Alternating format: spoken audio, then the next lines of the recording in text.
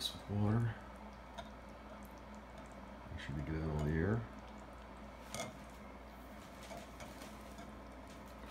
Turn it over. Start the clock.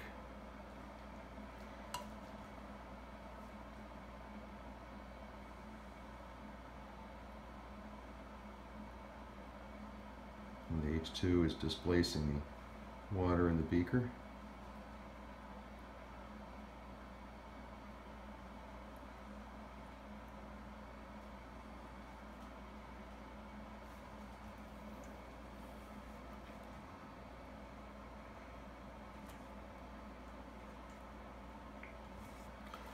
So it displaced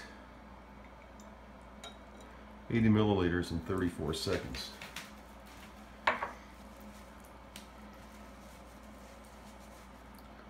try it again.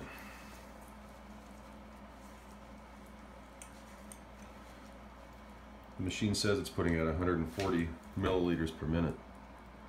Let's try this again. This is not exactly scientific.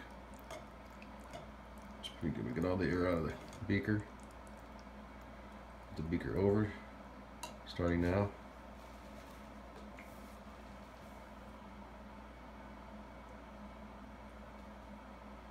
Forgot to reset the stopwatch.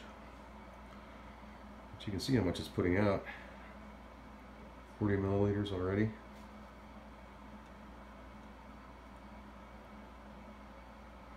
$60.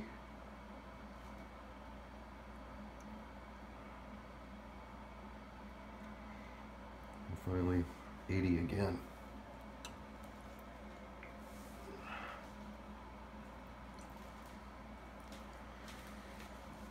Reset the clock, and I'll do it again one more time.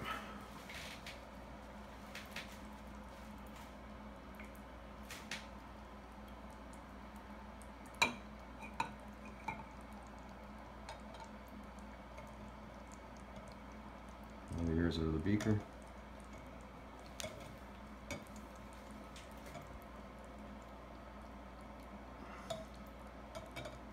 Just make sure that the air's out of the beaker. Okay.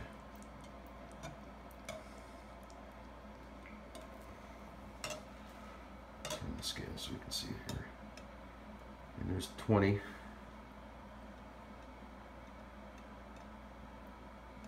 There's 30. There's 40. 50 milliliters, 60 milliliters, 70 milliliters,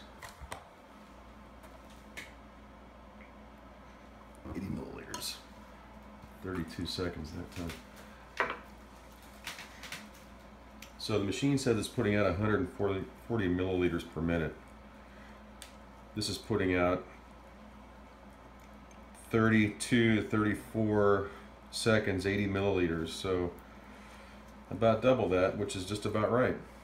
So it looks like the machine's gauge is fairly accurate. I'm going to do it one more time here. It's a little cumbersome because my hands are big and this vessel is small. Make sure all the air is out of the beaker and flip it over.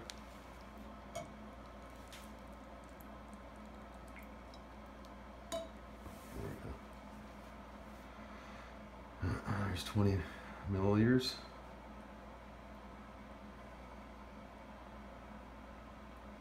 $30,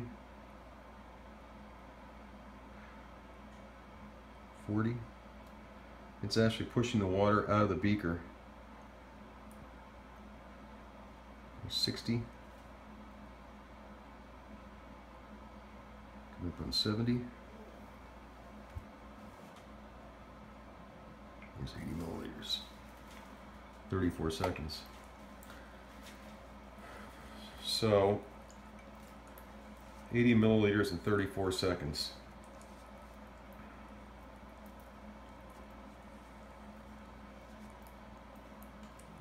Pretty good stuff.